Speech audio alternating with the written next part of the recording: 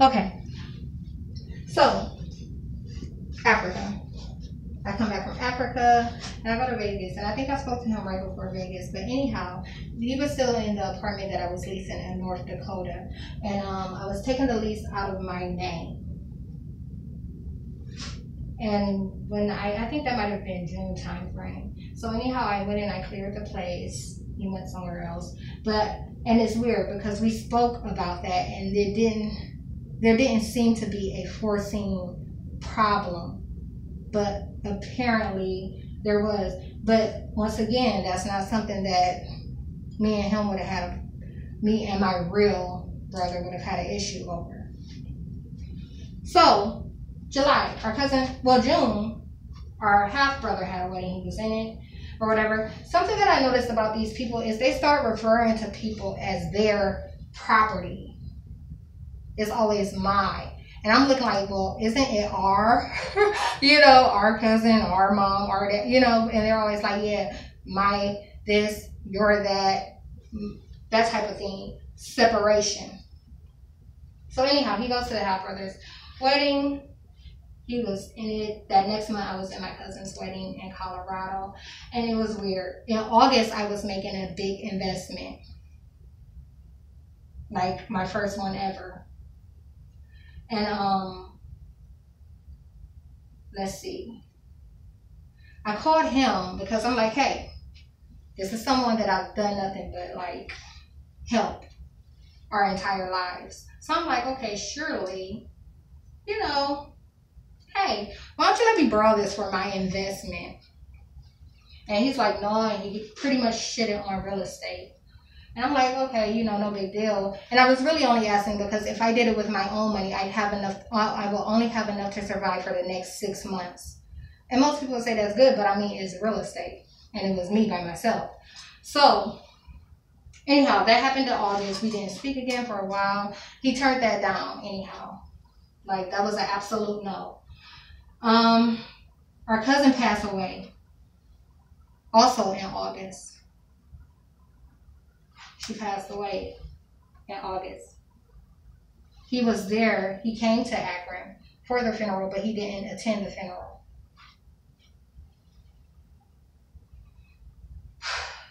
Months go by. Like I said, I ended up making an investment. My 6 months are up. So right now I'm ending my lease in February. I'm closing out my lease. And I'm in the National Guard right now. That was really my only source of income outside of the money that I saved up. This is someone that's never had a financial hardship. Okay.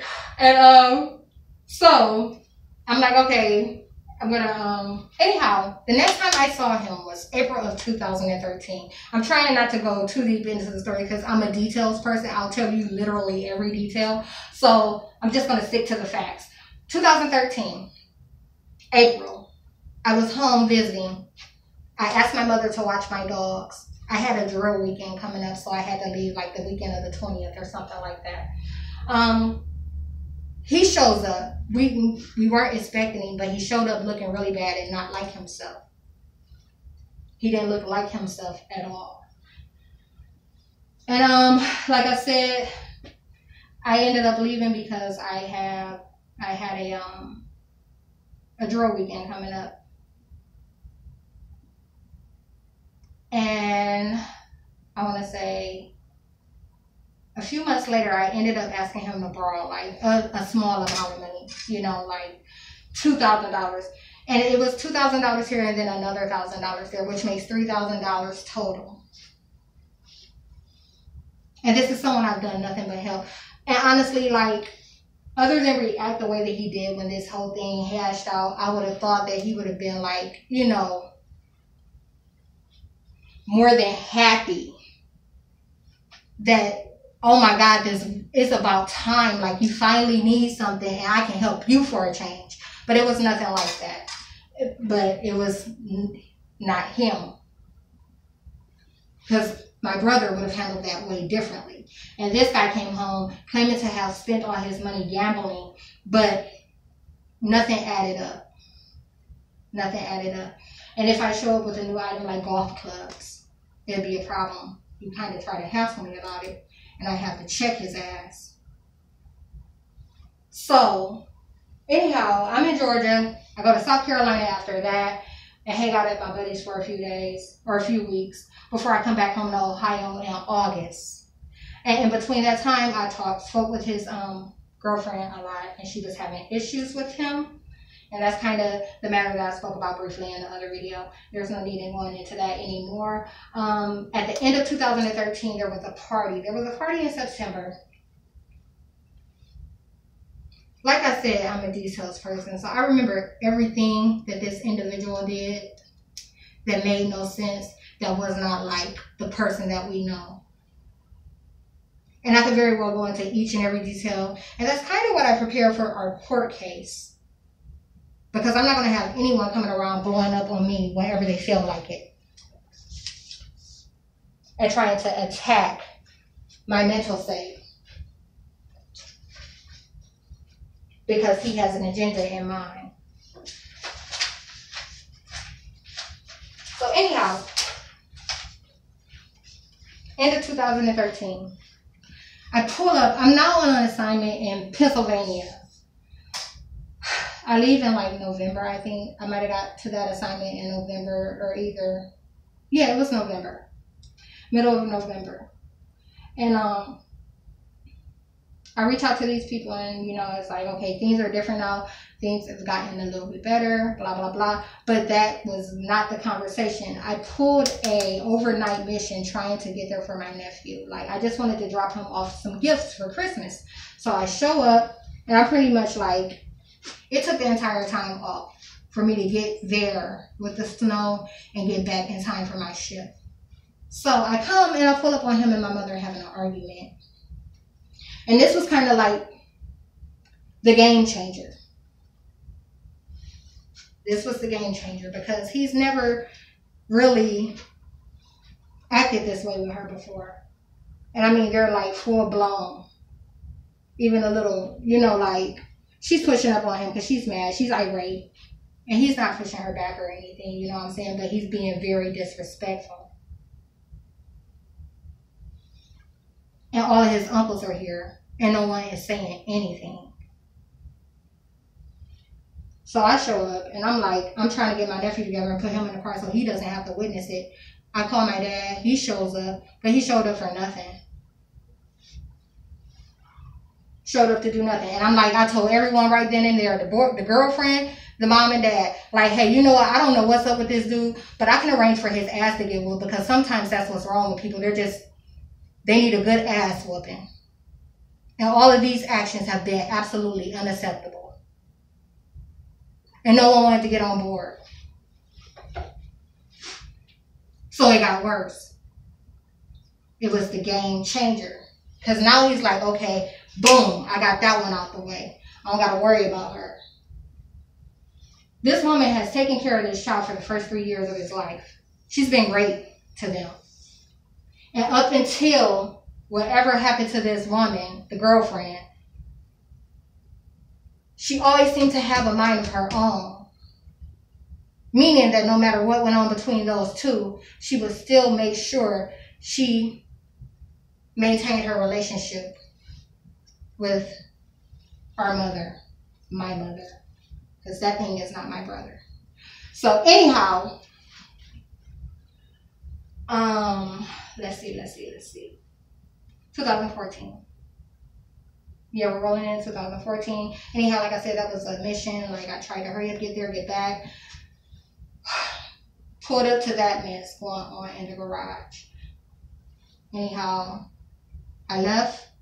The next time I was home was May of 2014. May 2014. June, I'm pregnant. When I get there, I ask, where is she at? I ask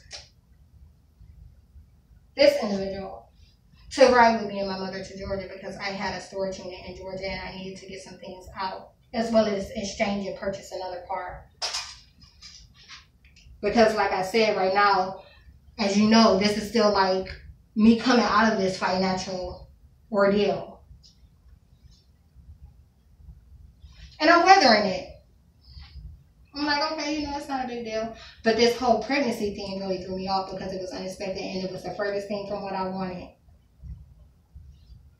That really threw me off. And it's weird because the spirit always knows. The entire time everyone's happy about it and just like kind of celebrating. My mother's like super happy because, she wants to be a grandmother. Because this guy got to where he started keeping the kids away. So anyhow, me and the girlfriend, we ended up being pregnant around the same time. I know this child isn't going to last. I don't know how it's not going to come to be, but I knew it wasn't going to come to be.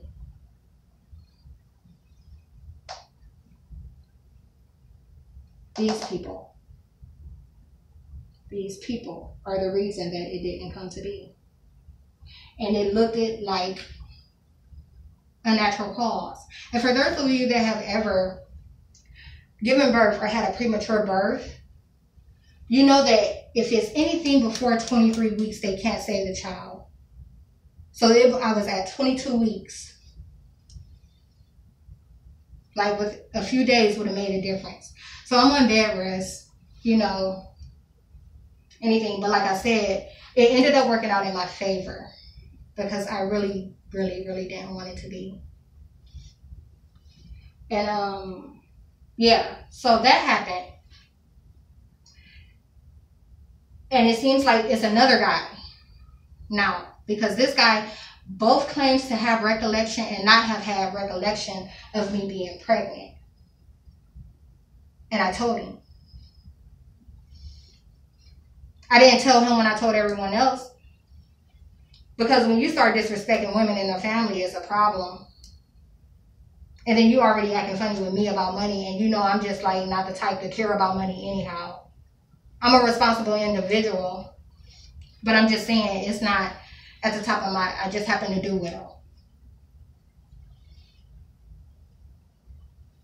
So when he did that, it was, it's a problem now. So like I said, I told him, but I didn't tell him when I told everyone else.